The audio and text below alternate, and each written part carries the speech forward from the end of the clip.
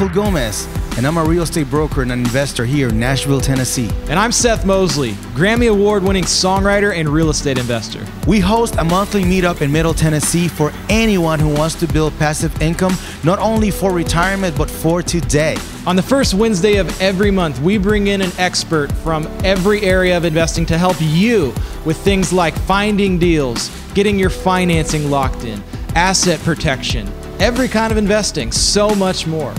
Our videos are all about delivering that content to you. Go to musicandmoneyig.com for more info on our free monthly events. Hit subscribe on the page so you don't miss any awesome content, and hit that like button if you like it. Don't let all the flair of my jacket distract you. Here's the content.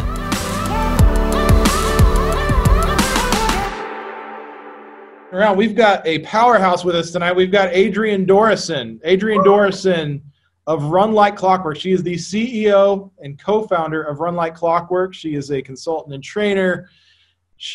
Her strengths, I love this on our website, it says she's an achiever, she's futuristic, and she's a relator. And her key metric is sales. And we're going to learn more about that in her talk. But Adrienne has taken the principles of Clockwork, which is an amazing book. An amazing, amazing book. In fact, I'm going to just make a little plug before we announce her. Here we go. Sorry, my Zoom is freaking out on me a little bit. Y'all see me? Can y'all see this? Yeah. All right, here I am. So this is the book. This is one of the best business books I've read of all time. And this was the book that turned me on to Adrienne Dorison. And I'm so excited that she's with us tonight. She has taken the principles of Clockwork of this book and created Run Like Clockwork to enable passionate leaders to step up and achieve more while doing less. And she's supported by a team of consultants, trainers, and believers in the power of smart, efficient operations. So without further ado, I would love to welcome to the virtual stage tonight, all the way from Florida, we've got Adrienne Dorison. Hello, can you hear me? Got you great. Oh, it's so funny because I have my Peloton back here. Of course you do. I was like, definitely got I don't have a cool of a background as you guys, but because I got kicked out of my office for my baby's nursery. So now we got a Peloton that we're in the same room. I'm sure. I know Seth feels me on the all my baby woes over the past couple months, but I'm excited to be here virtually. Just put my baby to bed, so this is perfect. Loved hearing, the intros and what you guys are doing. And last minute, Mike, we're going to have a good little training here for you because regardless of what your business is, this stuff applies. And my biggest plug is going to be the stuff that I'm going to talk about today. It's all in this book. And I think that books are one of the best self-development, business development tools that are so affordable for you to invest in. And everything that we talk about today, plus a ton more, I obviously don't have time to read you the whole book tonight, is inside this book. Mike lays out the framework step by step. If you want to put Clockwork into practice, get the book, do the work. If you want more support, that's what our team does. So we equip small business owners of all different types to design a business that can run effectively without them. So if that sounds appealing to you, this is going to be helpful for you.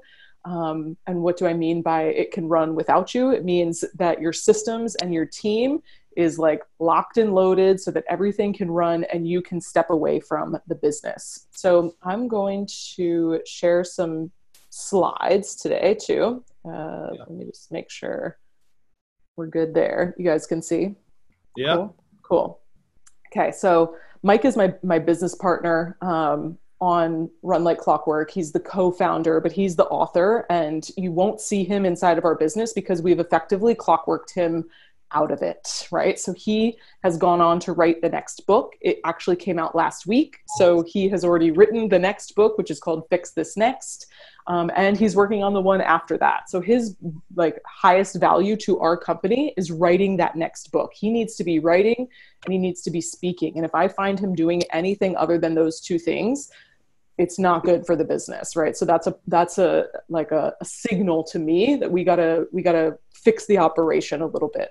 So he's my co-founder, but I essentially run the day-to-day company, the team, and I have also clockworked myself. So I am also now non-essential to the business. In this time of COVID, I have been a little bit more essential because I do think a team needs a leader. And I think that that's my greatest role. And I think that that should be your greatest role, is leading the company and the team. So I will, speak to some of those things too. I'm obsessed with my dog, as you can see his picture here. I'm a new mom. My background is in Lean Six Sigma. Small business efficiency is what I've transitioned into over the past 6 years. But I used to do this in large manufacturing corporations. I used to work actually in the pulp and paper industry, which is one of the largest and most complex supply chains that you can deal with, all the way from a landowner selling you a tree to, shipping out a piece of toilet paper that will eventually end up in your house, right? So all of that in between, it was my role to figure out how can we be even more efficient with the work that we're doing here at this really large scale. Now I work mostly with fast growth startups, solopreneurs, entrepreneurs of all different types. So Clockwork is all about preparing you for life events so that your business can still run and even grow without you being there. And we wrote the book with the intention that you as the business owner would take this 4-week vacation. So we talk about this idea that you as the business owner need to leave the business totally unplugged for 4 weeks consecutively. And we want you to take a 4-week vacation. That's just kind of like the carrot we dangle for our business owners to kind of get you out of the way, because that's how we can test if this is working or not. Did the Clockwork principles work? Can you effectively remove yourself from the business and things will still run and grow without you? But really, this is about life events that I think we're being hit with one right now that many of us were maybe unprepared for. And that's the same thing with Clockwork. Whether you're planning a vacation, a maternity leave, or, unfortunately, a sickness. Sometimes people want to start another business. They're like, I have all these business ideas and I don't have time to do them. Or they want to make more money and they're like, I'm just getting in my own way right now because I'm the bottleneck to more growth. Or the rainy day, they're like, I never predicted that, my parents were going to get ill and they were going to need me to support them. And now I've got this business that fully depends on me. Or like me, like maybe you just want to spend more time with your family. Maybe you're feeling like I've invested so much time, energy into this company. And I did that because I wanted to have more time with my family, and removing yourself from the day to day is how you do that. So this is my little family, just, before we had the baby snapshot. But context is that my husband also used to be a consultant inside of our company as well. And he got Lyme disease last year. Or 2 years ago. So we clockworked him out of the business first, because if you have ever known anyone with Lyme disease, if you've ever had an autoimmune, it like takes you out. And I just thought that my husband was getting really lazy, like not even joking. I was like, why can he not like show up to work and like do a few things? Right? Like it was crazy how detrimental this was to his day to day. And then finally, like 6 months later, we got this diagnosis. Turns out he had Lyme disease. So we clockworked him out of the business. Now we got the baby. I clockworked myself out of our business. So my team, like I said, ran the company without me even checking in. No Slack, no phone calls, no emails, nothing for 4 weeks. They make all the decisions. They support the clients. They do everything that needs to be done without me. And that is possible for you too. So regardless of your motivation for removing yourself from your business, the first step is understanding where your most valuable resource is going right now. And so I'm going to give you a couple ways to do this, but if you can just guess it, it's not money, right? It's your time. Where is your time actually going? And this is the metric that we start with all of our clients. We have this framework called the 4D mix, which I'm going to talk you through. It's the first step inside of our system, because there's 4 different work types that we have identified, and we classify them in the book. So doing is when you're actually doing a task, right? That you're the one executing the task.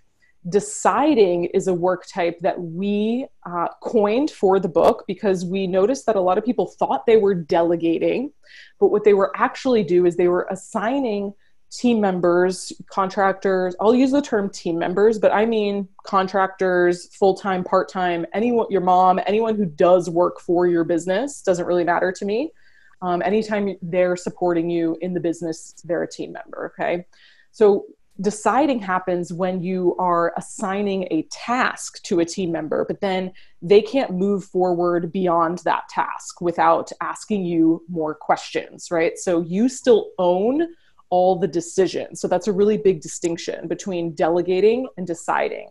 Deciding means you still own the decision. So they're going to go and they're going to do the task, and then they're going to come back to you and they're going to go, hey, Seth, I finished this thing. What do you want me to do next? Or, hey, Mike, I finished this thing, but would you want this in red or black, right? Or I'm trying to work on this, but I can't really figure out how you want this laid out. All of these are deciding. And most of us as entrepreneurs start building a team because we've maxed ourselves out and we're like, oh, we just need to hire a team. That'll make my life so much easier. But what it usually does is make your life a lot harder in the beginning because you're trapped in this deciding phase. And deciding is really energetically and neurologically taxing, right?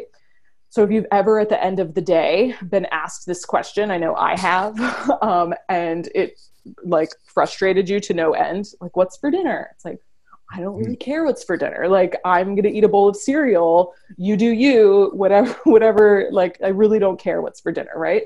And it's not that this question is so hard. It's just that at the end of the day, when you've made 47,000 other decisions for other people, your brain is neurologically taxed to a point where you can't answer another question. You've used up all of your good decision-making, power. And your decision-making power actually wanes throughout the day, right? It gets worse and worse. And so we want to, as CEOs, as entrepreneurs, we need to make sure that we're using our decision-making power for the most important decisions. Not, is this thing need to be red or black? Or what do you want me to do next? Or what's for dinner, right? Like, have someone else figure that out.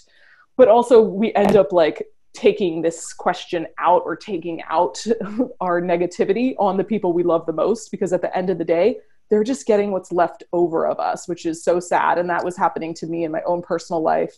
Like, he was getting the worst of me, my husband, and that didn't feel good, These are some direct quotes from some of our clients. So I just wish my team would read my mind and stop asking me so many questions. Excuse me. Or I've been going nonstop, but I can't name one thing that I've actually accomplished, right? So you're working all day, but not actually getting any of your own work done. And your work should be the most valuable work to the business. So if this is happening, this is stunting the growth of the business if you're not able to spend your time on the highest value things. Or I've made 407 decisions today, but I haven't got any of my own work done. And I'm still really exhausted. Like, what is that about? Like, I didn't even do anything. Why do I feel so tired? It's like, because you're making decisions all day long, right? So decisions are exhausting. We've clarified that, but that also makes a ton of sense why team members are passing them off to you because they're exhausting. So why would they want to do it, right? It's neurologically taxing for them to make a decision. And so they've been, trained inside your company that you want them to come to you to ask the questions. You want to own those decisions. So they're continuing to come to you because it's also safer for them in their role to pass the questions off to you. Like, think about that from an employee mindset. Well, if I make the wrong decision, I could get fired. If I make the wrong decision, maybe my family is not going to eat next week because I'm not going to have any money, right? Like, I'm going to lose my job, or they're going to get mad at me, or I'm going to get, demoted or whatever. So these decisions are challenging for them because we haven't properly delegated them over. And I'm going to give you some tools for that today. So the other 2 Ds that we talk about in the book. So we've got doing, we've got deciding, which is the most important one for you to understand here today. We've got delegating, and this is the other really important one, where you are assigning an outcome to someone, right? So when we assign a task, that means we still own the decision.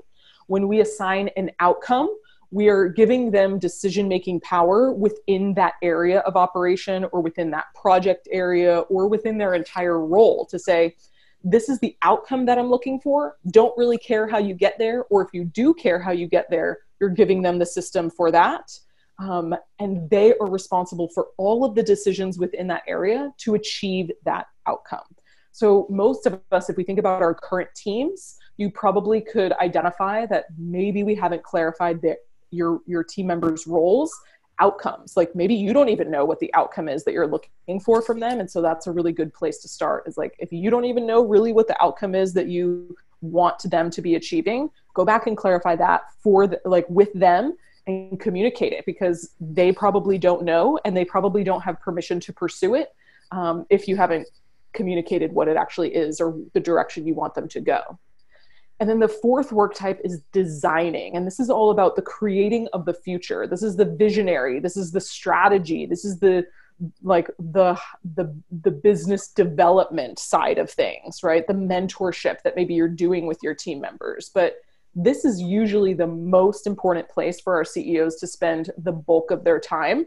And when we do our time tracking exercises, they're not spending a whole ton of time here. So if you're listening and watching today and you're like, yeah, I'm not doing enough design time, that's normal. But our goal is to start shifting you towards a ton more design time. You're probably doing, a lot of deciding, maybe not as much delegating as we need, and not as much designing as you desire or need to do. So the way that we identify where your time is actually going is a time tracking exercise. So we use this spreadsheet.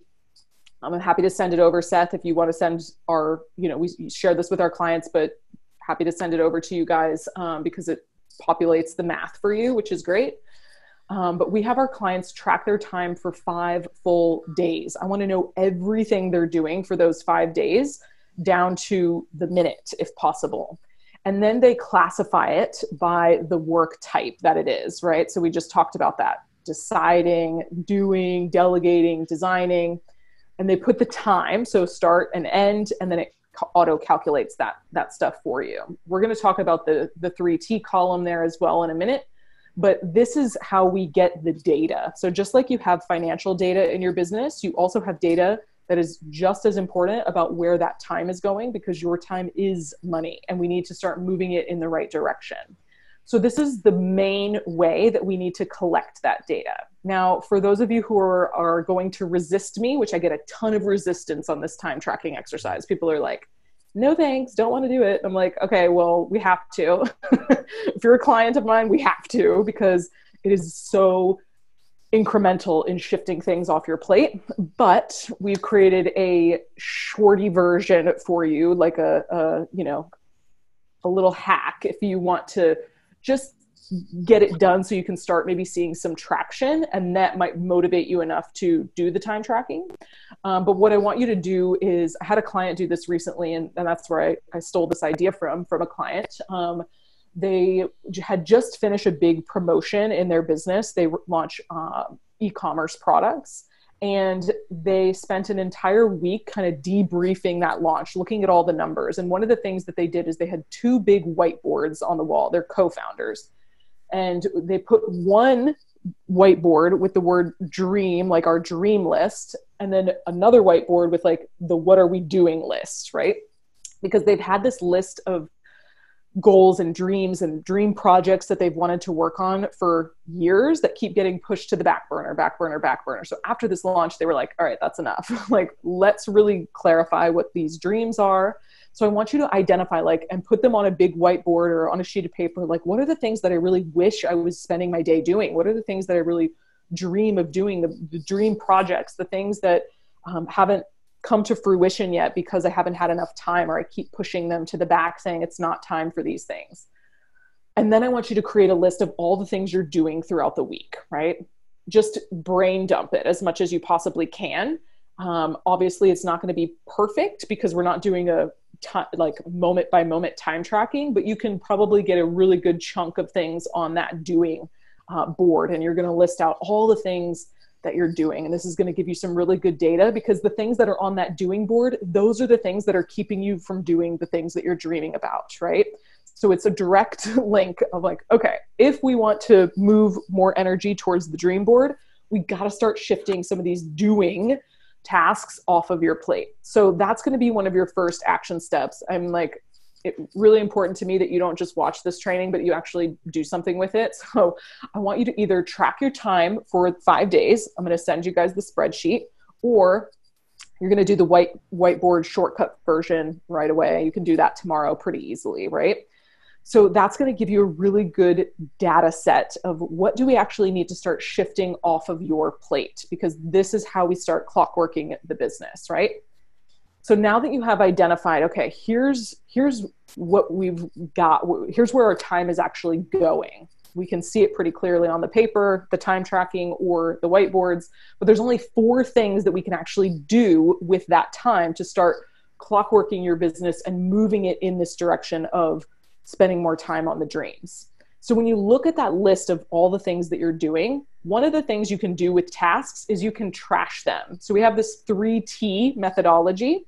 And the first T is you can trash it. And what do I mean by that? I mean, I really want you to question everything on that list. Like, do I really need to do this? Like, does this move the business forward?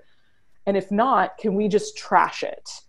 Most of the time we continue to do things just because we've always done them. This was my arch nemesis in the corporate world. I would ask, like, my greatest power in the corporate world was I would walk into manufacturing plants and I would ask questions. I was like, why are we doing this? Like, what's going on over here? Like, why do we do this process this way?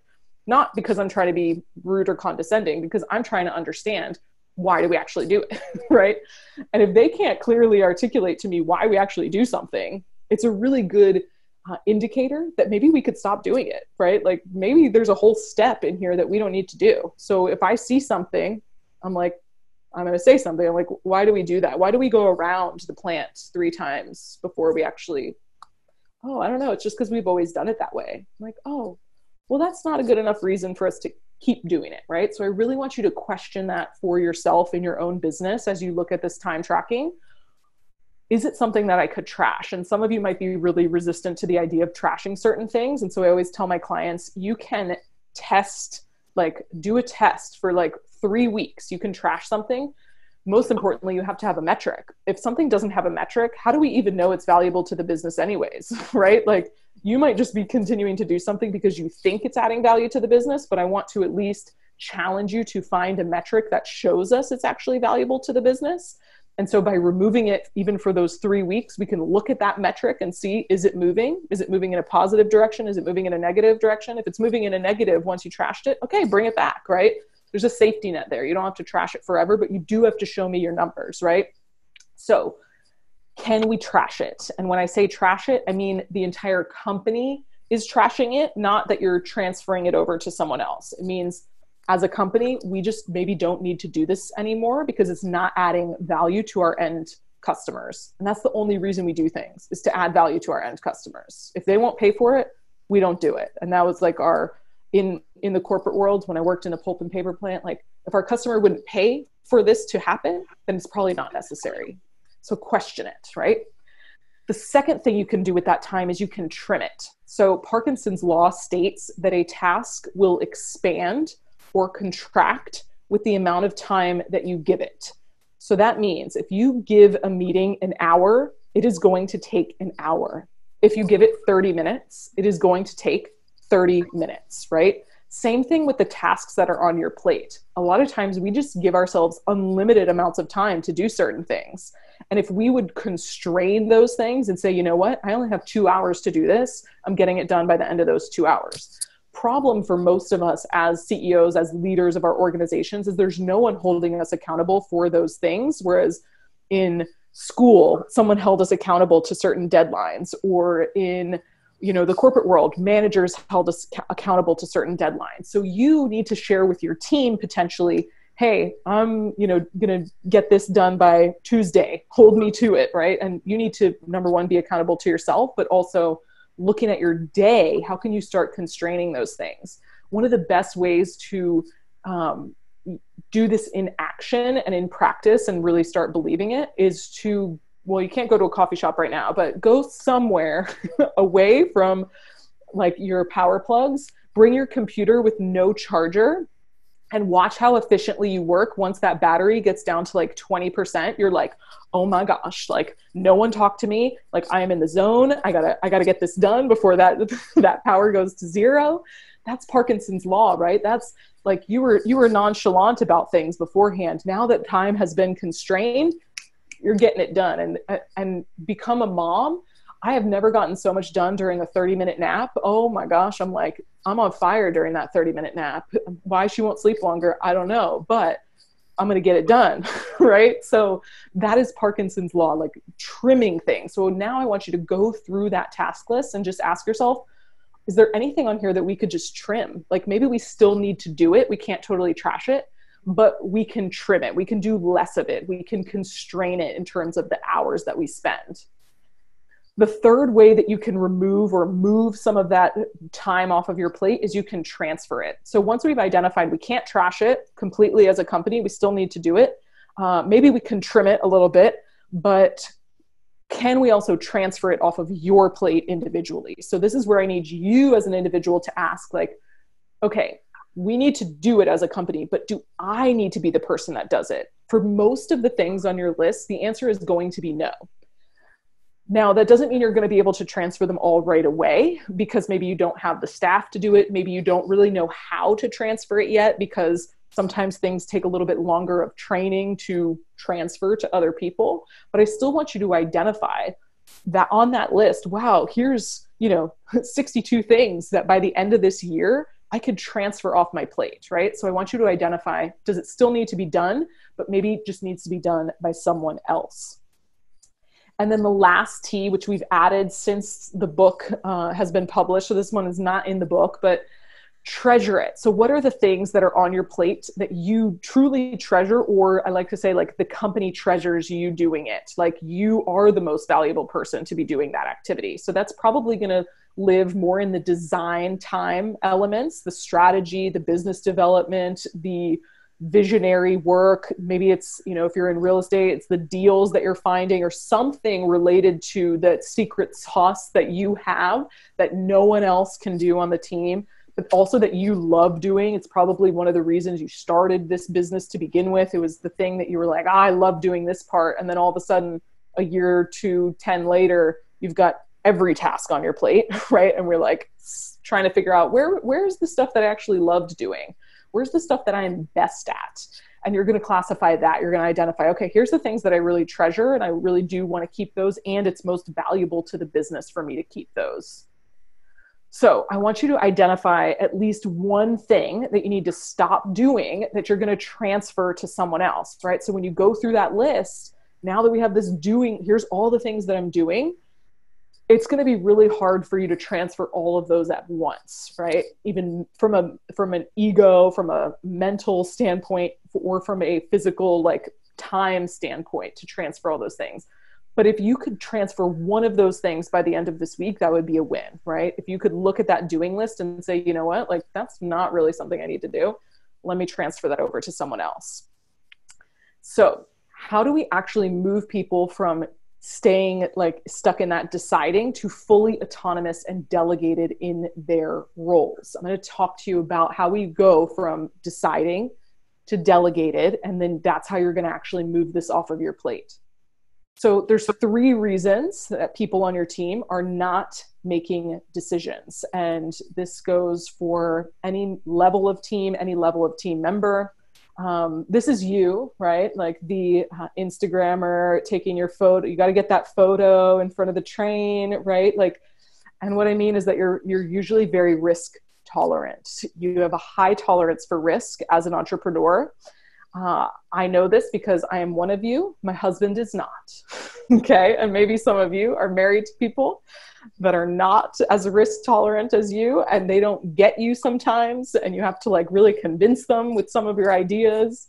If you know anyone like that in your life, even if it's not your significant other or your mom or whoever, just know that most of your team members and your employees are also pretty risk averse, right? Like, they're actually really nervous about a lot of the things that you do.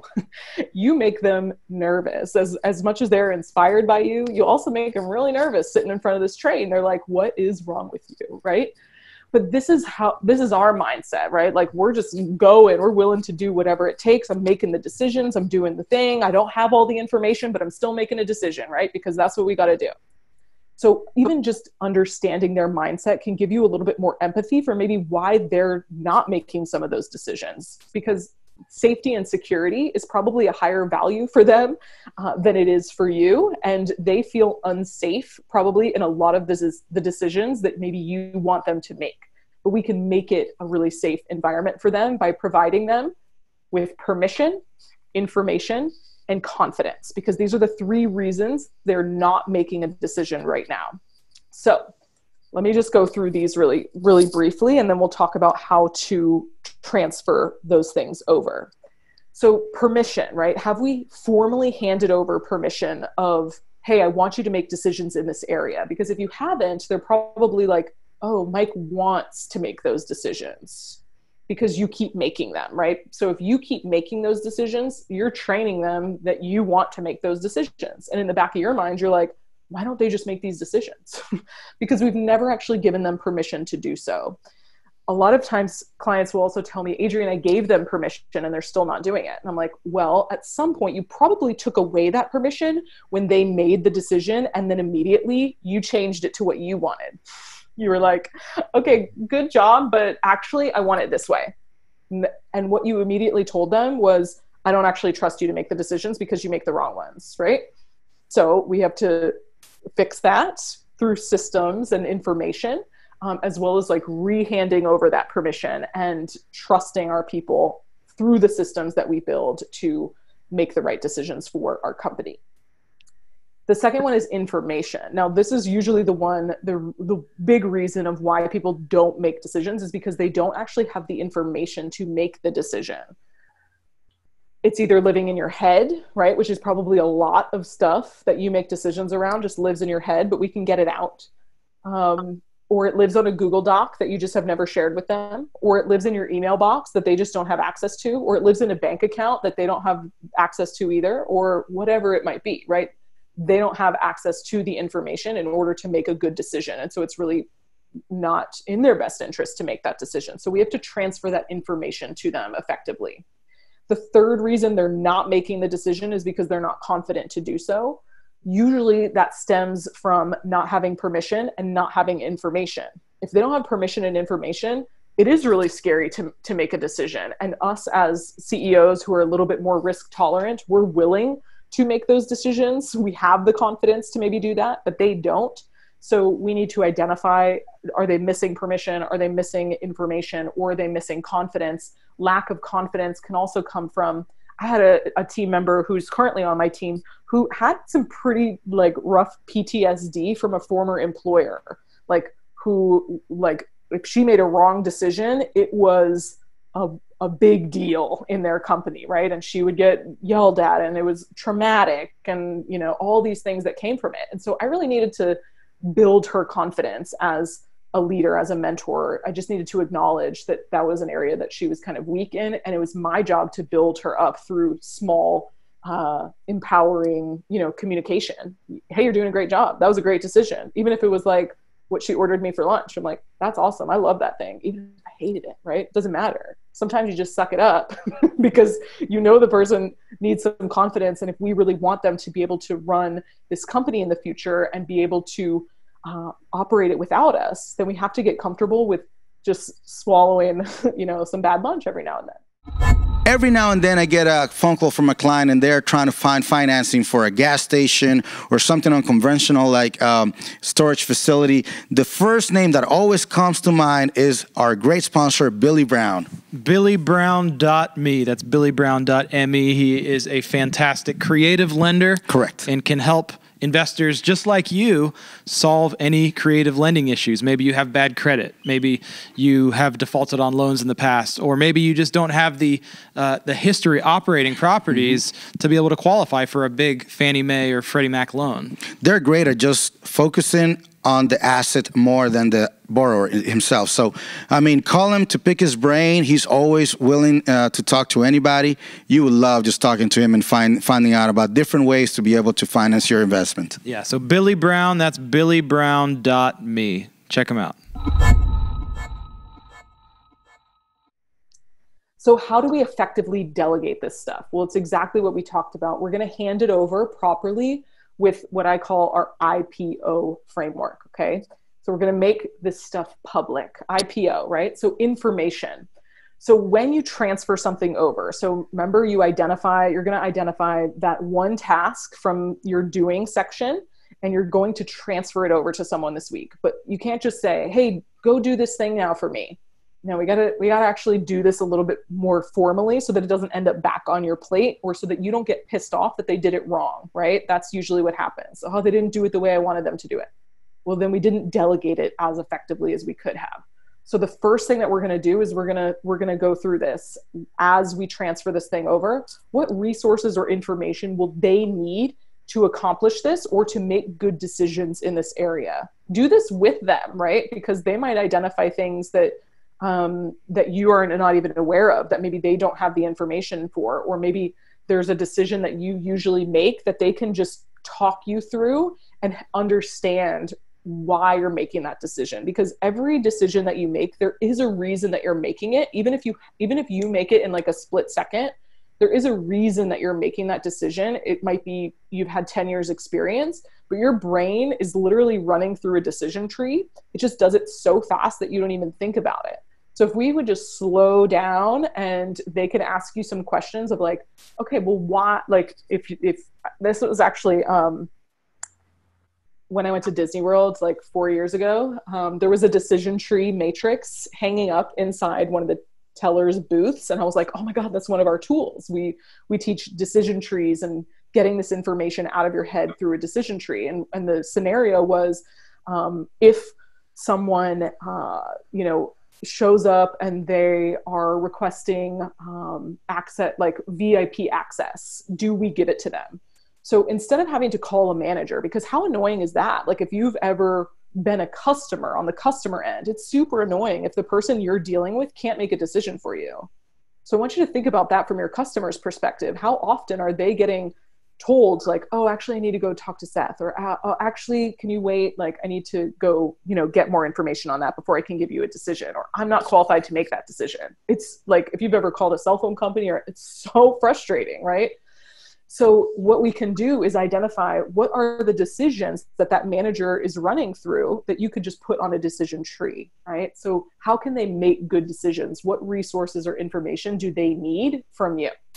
The second one is permission, right? So think about what permission do they need to really fully own this role, for them to be able to make decisions, for them to take responsibility. And that, like I said, it could be access to certain things. It also could just be you saying, hey, this is the area I feel comfortable with you making decisions in. Here's the few things I don't feel comfortable with you making decisions on yet. We'll get to that point, but if you could just still run these 3 things by me, that would be great. But everything else, you got it, right? Can you formally give them some permission about this role or this specific task that you're going to be transferring? And then the outcome. This one is the most important thing for you to think about. What is the outcome criteria of this project or this role? How will we know when it's complete, and how will they know that they've been successful?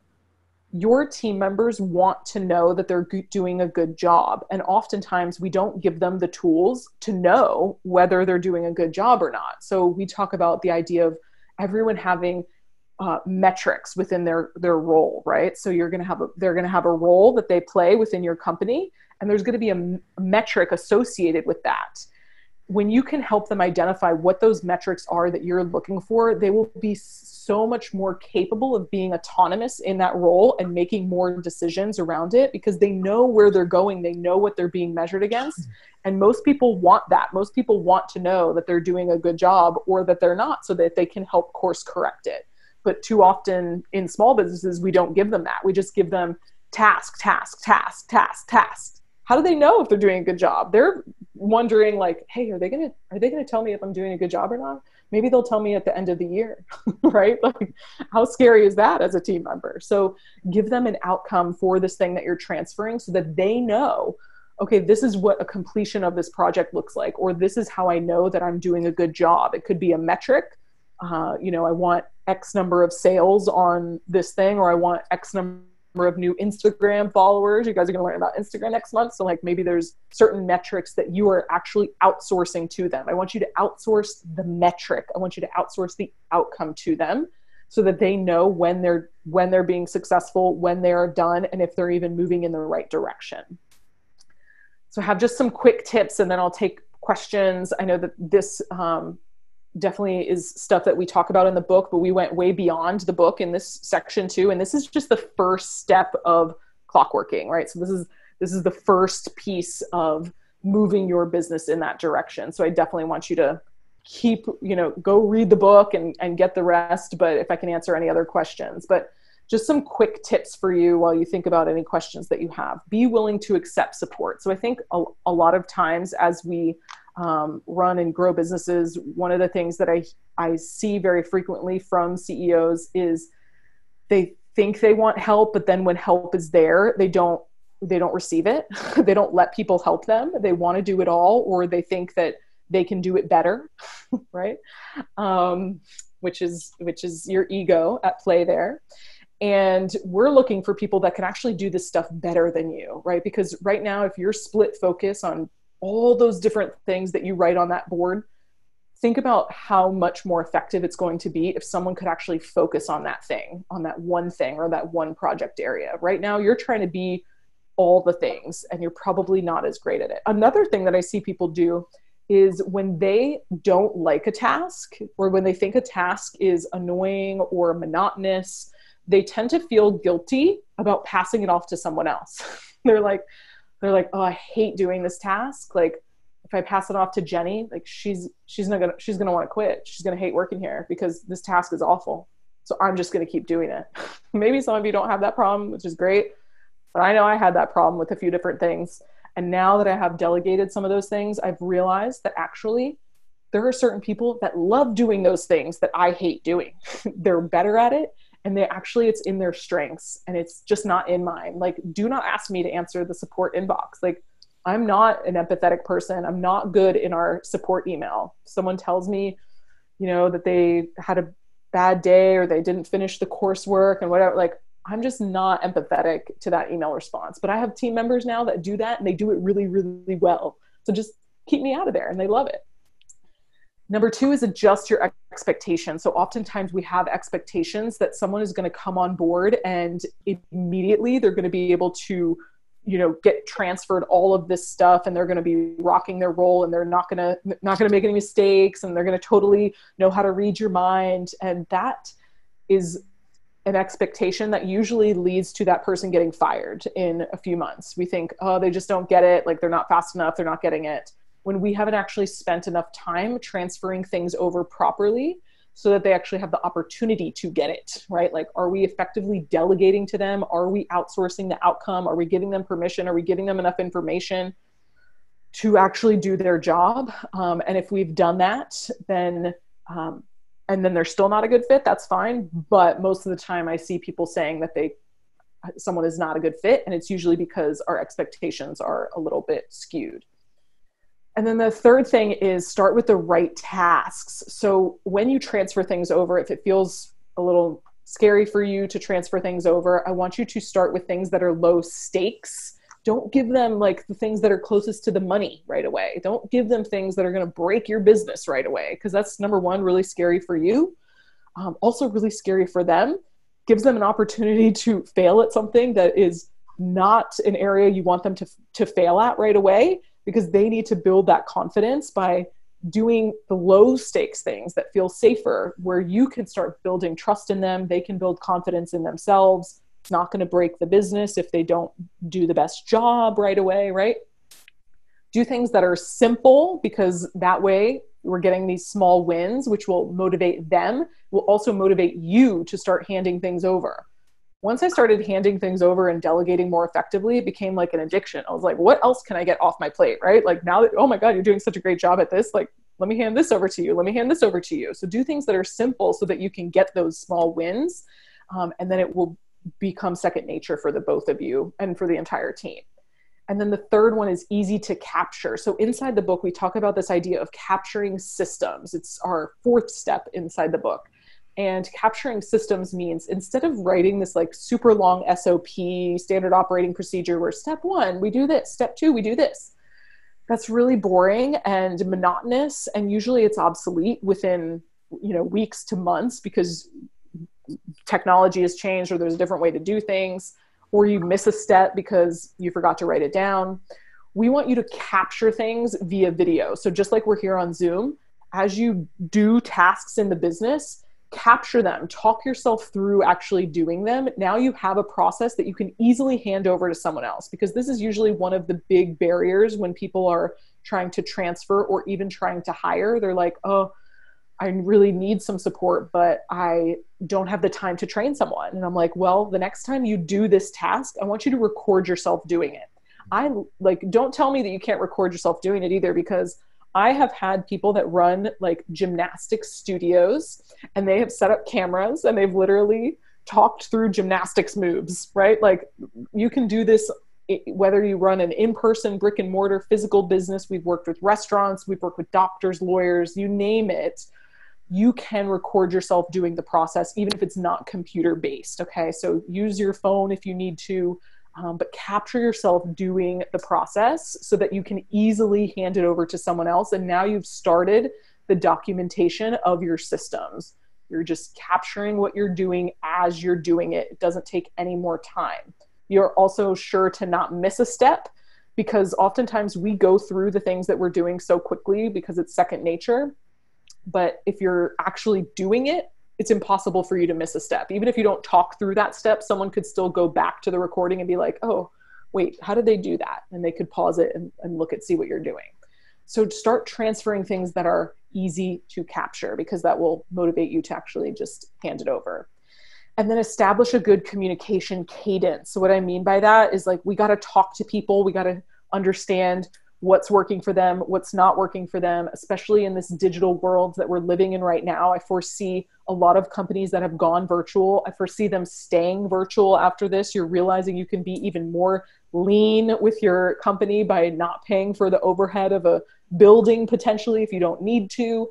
But even if you are in person or virtual, just make sure that you're talking to your people. And especially as you start transferring things over, have a regular check-in that you're doing either at the end of the day. Here's what I did today. Here's what my concerns are about the project that I'm working on. And here's what I'm working on tomorrow. That way you can help recorrect or like help reprioritize anything that they're working on that maybe you're like, that's not really a good priority. Or they have a space to share concerns with you. Here's my concern. I don't really have the information to do this. Oh, perfect. Let me be able to get that to you. And sometimes they just don't have the communication channel to do that with you. So making sure that you are speaking with them. So I promise you that your team members don't want to disappoint you. It's just that we haven't really given them the tools and the permission to be more autonomous and to support you and to help you design this business that can run itself. And running a business itself doesn't mean just setting things up on autopilot and, using all the automation that we have. Automation is amazing, but it will never replace humans inside of your company. You still need people there, and you still need systems for them to operate within. So hopefully this gives you at least one starting point for you guys to jump off of this week. So pick one thing that you're doing, and I want you to actually create that plan, the information, permission, outcome plan, to delegate this over to an individual that's on your team. Or if you don't have them on the team yet, you can still create this plan for when they get there, right? So think about your business, the business that you want, right? Start creating the tools and the systems for the business that you want. Even if you don't have this person yet, if you develop this system, as soon as they come on board, it's ready and waiting for them to transfer over to them. So the last thing that I have here is like the quick start guide that we have. It goes through all of the steps of Clockwork. If you guys want it, it's free. Also, Seth, I will send you over the spreadsheet so that you guys, if you want to do your time tracking, I highly encourage you to do it. I always tell my clients that it's something that you can't unsee. Like, that will change you alone just from acknowledging where your time is actually going. You will be like, oh my God, look at how much time I spend answering questions all day, or look at how much time I spend distracted in the news, or with phone calls or whatever, notifications, whatever it is. It's just going to show you the reality of what's happening, which is a very powerful thing to shift the future. So that's all I got. Yeah. Questions or... As a real estate broker, I recommend to anybody that's about to purchase an asset, whether it's a primary residence or an investment property, to always get a home inspector to go check that property for anything that might be wrong with it. Kind of a no-brainer, but it's one of those things that I think a lot of people cheap out on. They want the cheapest guy, not always who's the best guy. Dave Ganatra with House on the Rock Home Inspections, he will get in there and find every single thing that could be potentially wrong with your place that you're about to buy. I am telling you, he will get in that crawl space, man. He will fight a raccoon for you. Yes. So you can check him out, Dave Ganatra, at House on the Rock Home Inspections. That's HOTR inspections.com. Again, HOTR inspections.com. Yeah. So good. Hey, thank you so much, Adrienne. This You're was welcome. awesome. I've been taking pages and pages of notes. Oh, good. So I'll kick us off with some questions. Obviously, if people are watching in on either our Facebook page or on Zoom, just type them in the chat, type them in the comments, and I'll relay the questions. Adrienne should see them as well too. But my first question is kind of with the time tracking to follow up on that. I know the idea of doing that to a lot of people sounds really daunting. So I like the idea that you kind of put it in a 5-day framework. Version. Yeah. So what does that actually look like? Like, how do people do it while still actually getting things done?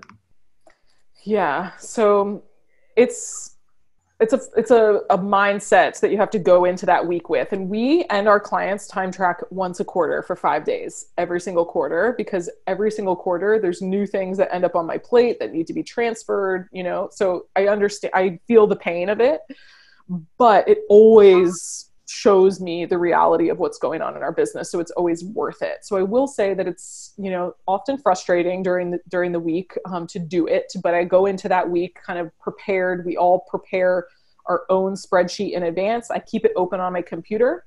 And what I usually do is every time that I'm going to switch tasks, I go in and write down start time, stop time.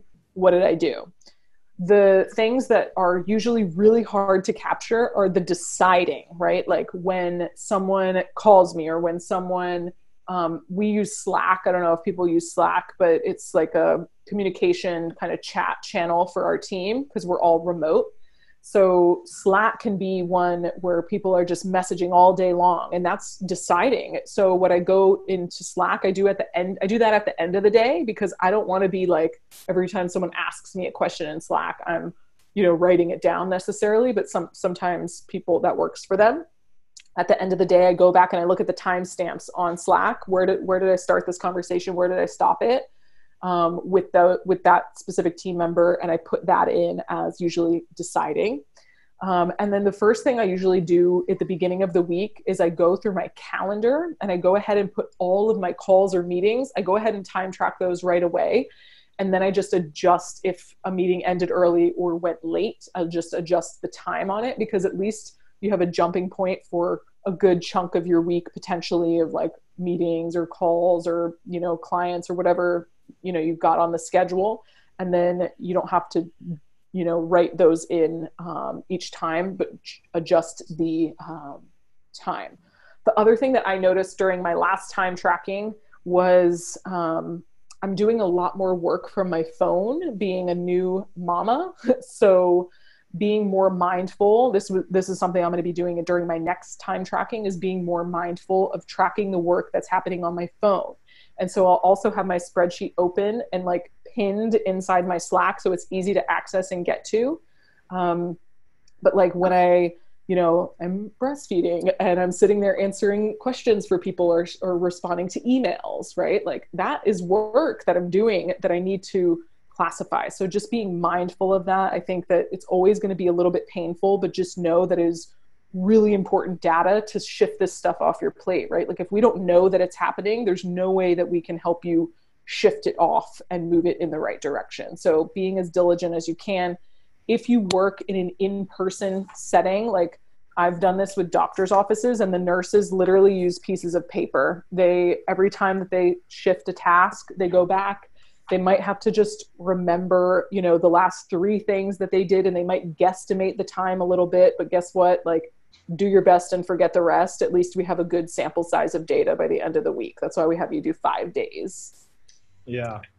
That's so good. Go ahead, Michael. Yeah. First of all, thank you so much. You are welcome. So much good stuff there. So as a team leader, let's say business owner, what do you think is the hardest thing when a business owner says, well, I know that I can do this. I'm the best at doing this. How can I surrender this and let go? How do you help them get through that? Let's say even fear of like, nobody's going to do this as good as I am. How am I going to go anywhere for, let's not even say 4 weeks. Let's say like 1 day in some cases. So what is the biggest mental block that you see? And then how do you smash that? Yeah. I mean, that is the biggest thing, right? Like, no one could do this as well as me. No one could possibly answer these questions for other people. No one could possibly take care of my clients or, do this for other people. They don't want to talk to you. They want to talk to me. Talk to me. No one wants to do business with anyone else besides me. There's no way I can transfer my clients. I've literally transferred doctors' patients who have been with them for 4 years over to another doctor, right?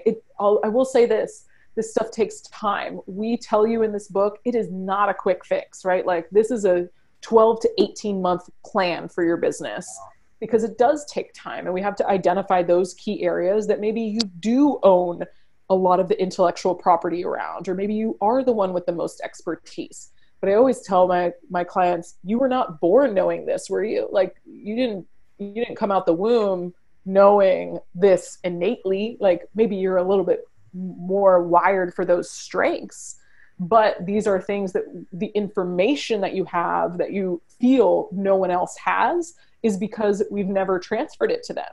So we can find someone, if you don't have them on the team already, that has some of those talents or strengths that need to be involved in order to do that well. And then we get to transfer all the information that you have over to them slowly, surely, right? Like, over time. It's not going to be overnight. And like I said, don't give them those high stakes things right away. You have to build the trust in those people, because I agree, you're not going to leave tomorrow, right? It takes 12 to 18 months for our clients to go on their 4-week vacation, sometimes 6 months, depending on what they've already got done inside of the business when they come to us. But it takes time, takes discipline, because you have to continue to remind yourself what you really want for yourself, because it's really easy to pull things back onto your plate.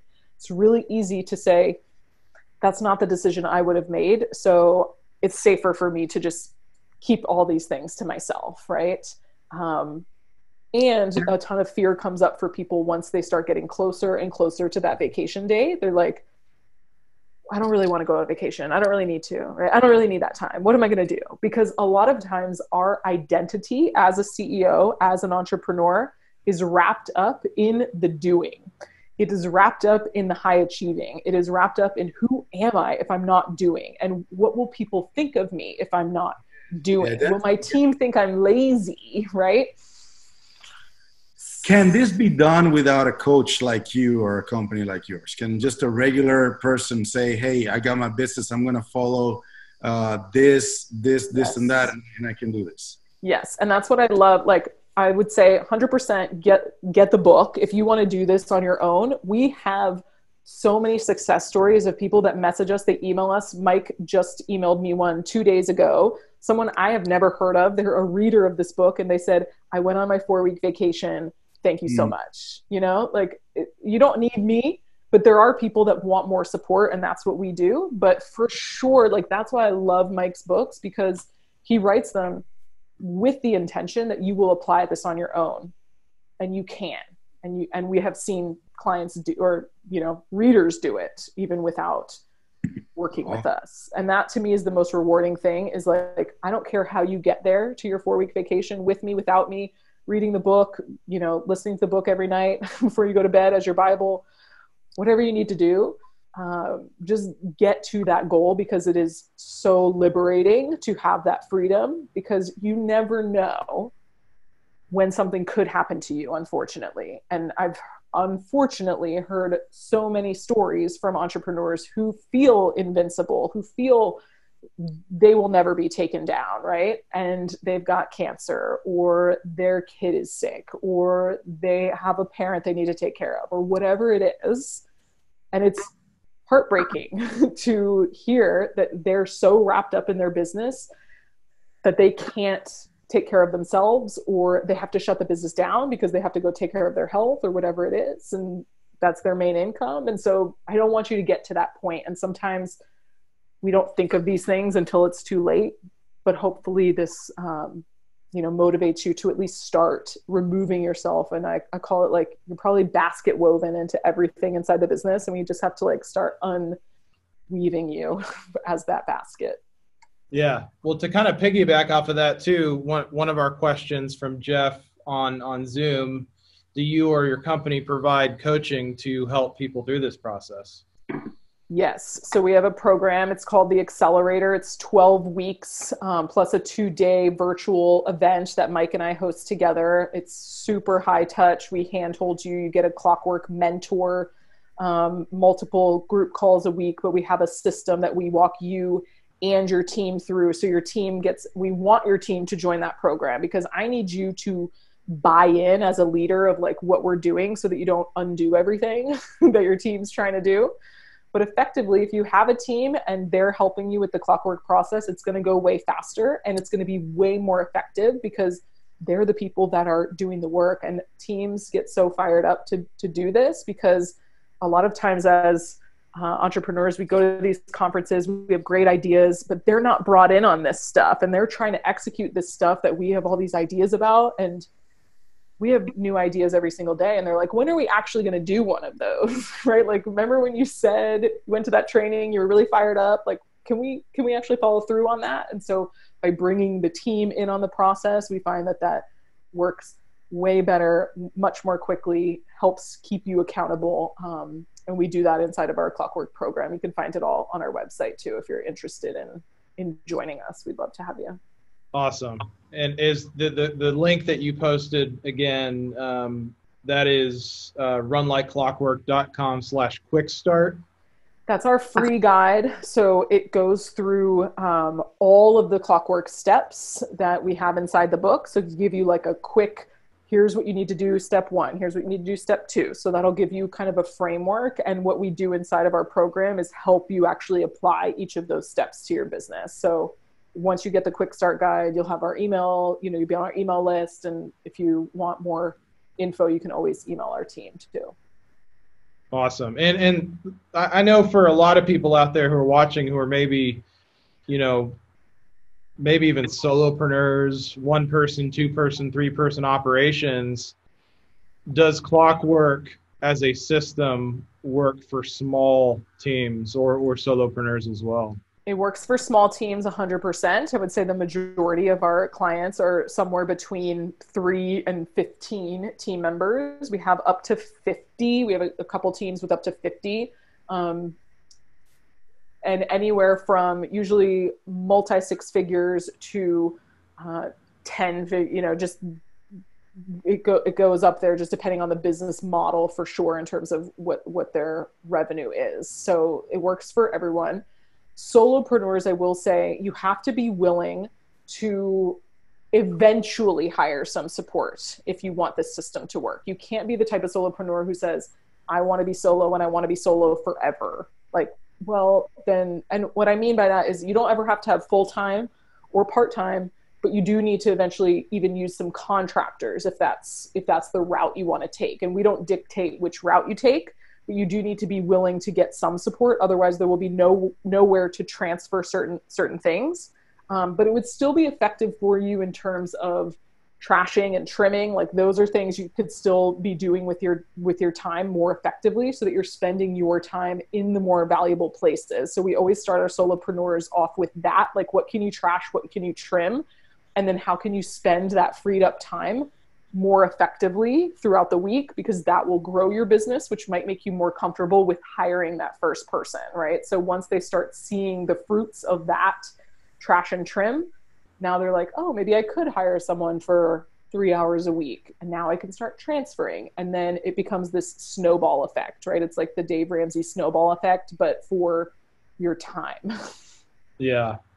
Well, time is the most valuable thing for all of us. So I think what you guys are doing is absolutely amazing. Like I said, I read a ton of books, and this is definitely by far one of the best, business books, systems that I have come across. So it definitely works. I would ask, just as kind of a follow-up to some of the, transfer trash, what are some examples? Because as you're just going through your presentation in my mind, I'm like, okay, well, nobody should technically be doing, quote, trash it activities, but what are some common examples of those type of things that you find? I mean, it's surprising what we can trash, but usually the first thing that, I look to trash is meetings. A lot of times meetings get on our calendar because they've always been there, especially like recurring meetings or things that, could be done in an email, right? Like, or done in a quick message, doesn't need a 30-minute meeting. So we can potentially trash those.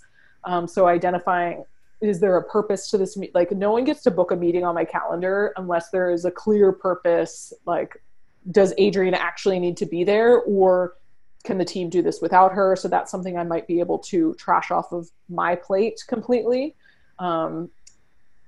We've had clients trash entire revenue streams. We've trashed entire revenue streams. Once we look at our data. So once you get this, time tracking done, you can start seeing like, wow, a huge chunk of my time goes to this thing. And then you can start matching that up with your metrics. Is this really a good use of my time, right? Like in terms of the revenue it's bringing in, or in terms of the profitability of that actual product or that actual revenue stream? Is that a good use of my time? And if not, what if I took those 10 hours a week that I'm spending on this thing and I put it towards the thing that is 25% more profitable? Could I just make that thing way more profitable and remove this entire revenue stream or remove this entire product line? Like, we've had clients who had 53 SKUs and they went down to 12, right? So they trashed, the majority of their products that they were selling, and they grew their business in the process of doing that. So you can go as big as trash an entire revenue stream to as small as trash a meeting, because maybe it's not really worth your time. Same thing with trimming, right? Trimming, we've had people do the same thing where they trim certain revenue streams, where they look at a product and they're like, especially in the coaching, consulting, service-based stuff, you can start thinking, are we doing the least amount of things that we possibly can to get them the most amount of results, right? That's what efficiency is. Like, how do we do the least and get the most out of it? And that goes for the products and services that you provide too. Even as a coach, a trainer, a consultant, the things that I'm looking at our programs and I'm saying, do we really need to do that call with them? If they're not attending the call, then clearly it's not valuable. So let's stop doing that call and save some of that time. Let's trim it. Or maybe that call only needs to be 30 minutes instead of 60, right? So we actually lean down our products too, because I always want to be thinking, I don't want to overwhelm people with more and more things to do. It's the last thing my clients need. They need to know what is the least amount that they need to do to get the result that they're looking for. And so I'm constantly trying to even lean our own product lines and the assets that we provide, or the resources inside there.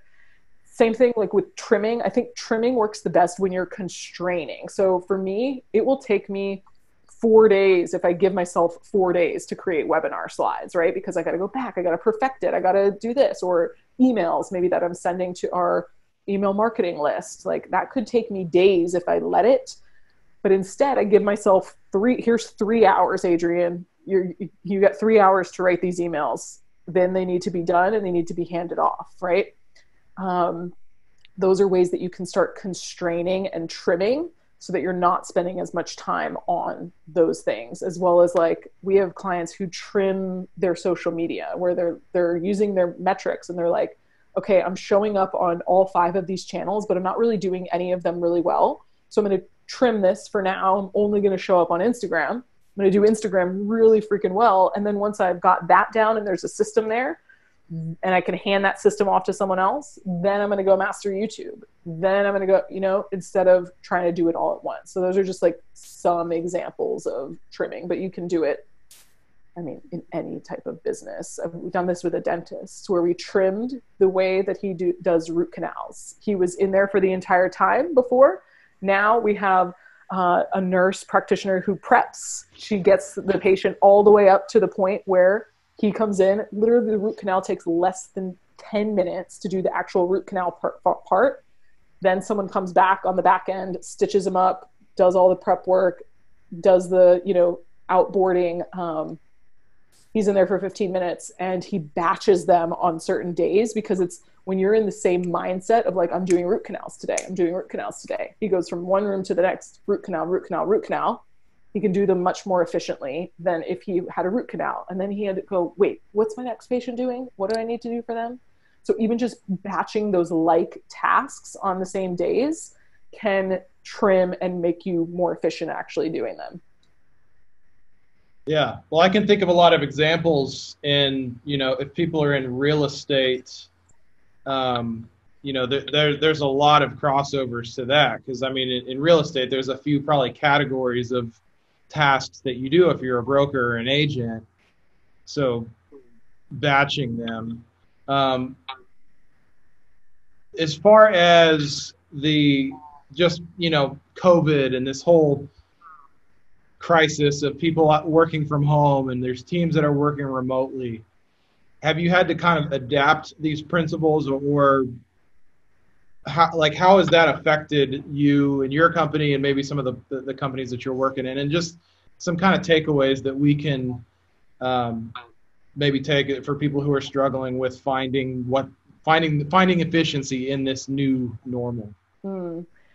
So right now, like we were always virtual, but I am like being more mindful of the life that my team members are currently living, which means that they may have had touch points with people at their gym, with, you know, friends and family, and, you know, they're going to their kids' schools and all of that. And now they're in this world where I might be the only person other than the people that they live with that they talk to all week. And same thing for my clients. So we have actually increased our communication during this season, especially virtually. If you weren't virtual before and now you're virtual, it can be really tempting to just be like, oh, we all work virtual, we don't have to talk. Or the opposite, where you just sit on Zoom meetings all day, which is really inefficient, right?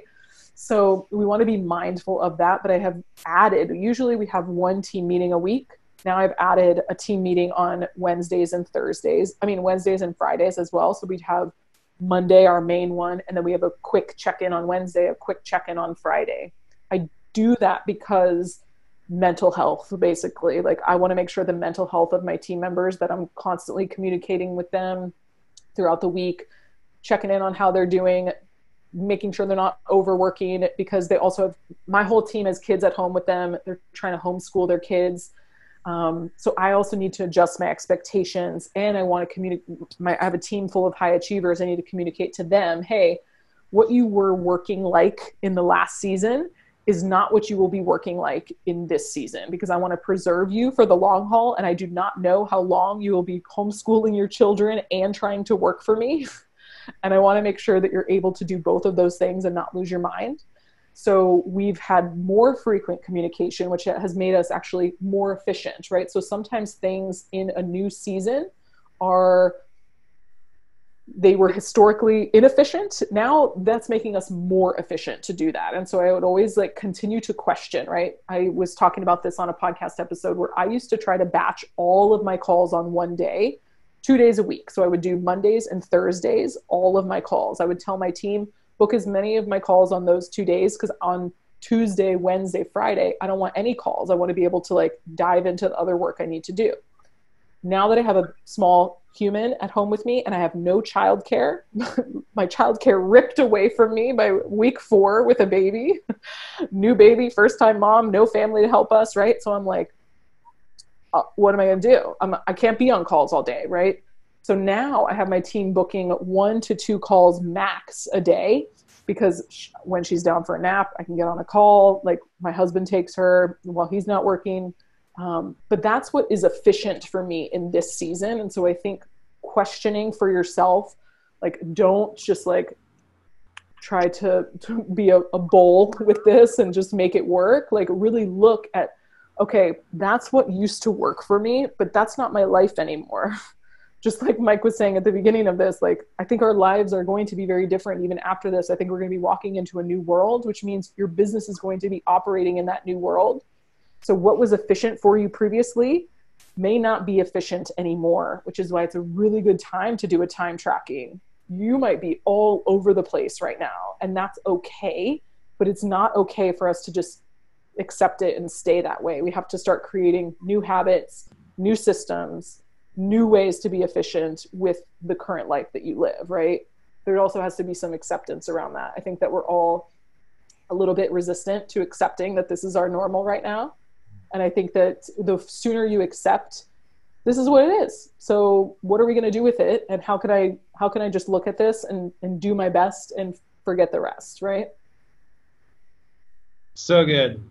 Man, so much good stuff. I do want to urge people again, go over to runlikeclockwork.com and also check out the podcast too. I'm a big fan of it. People can check that out wherever they listen to podcasts. It's just called search Run Like Clockwork, right? Yeah. Yep. Cool. Try to keep it easy. Run like clockwork. Love it. I love it. Michael, you got anything else on your end? No, my mind has clockworks working like this. You got the gears going now. Literally, like I'd have to bring myself back to, because you were talking and I'm in my mind's like, oh, I can trash this. Good. Do this. I can do something. I was like, this guy would be great at this thing that I do. That's right. Reality again. That's right. When you go down that list, that's a great point, Mike. Go down that list of things that you're doing and start identifying. If you have people already on your team, like write their name next to it.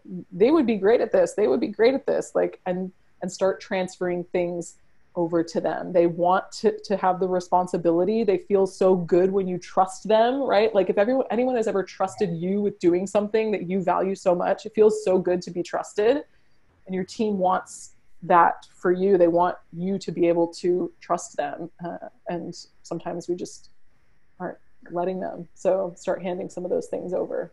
What encouragement would you have for women that sit in like, you know, roles of leadership that are developers, realtors, whatever they have, and they have their kids? What do you tell them, you know? I mean, this time is wild right now. And I feel for people because I'm feeling it myself. Right. And I think that mamas usually get the brunt of the home work and the support that we have to give our children, whether that's because the husband isn't able to, or just because the kids kind of demand it. I have a 4-month-old and she demands mama sometimes, right? Like she just won't go. And I'm like, I don't think it's even sometimes. It's like all the time. Yes, all the time, right? And so just by nature, we kind of are, you know, needed a little bit more in that area as well. And so I think that, again, acceptance for what this season is and knowing this season will not last forever, but by you prioritizing, like what are the most important things for you to do as the leader of this organization, and who can you trust to do some of the other things that you can just hand over, that you can say, you know what, even if it's not 100%, even 85% is better than nothing. And one of the things that I often do, especially if there's something that I need to get done, but I don't necessarily trust the person yet to do it fully and like to completion, I'll have them do it 80% of the way. I'll say, do your best, like do whatever you can on this, like write this email or, you know, prepare this thing for me, do your best with the information that you have. And then I'll come back through and I'll record a video of like, change this, do this, edit this, right? I give like my 5% feedback on how to improve it, and then they take it the rest of the way. So oftentimes we think we need to just do the 100% when actually there's people that could still support us in a safe way to get it to 100% with that review that I could give on my breastfeeding break or whatever it is. But I think that, you know, what you need to remind yourself is like, do your best, forget the rest, know that like this won't last forever, but it is so critical for you to identify what are the things that only you can do. Only I can be on this training tonight, right? Like Seth wants to talk to me, not my team, who's, you know, able to do everything else inside the company and prep all the things that I need to do this training.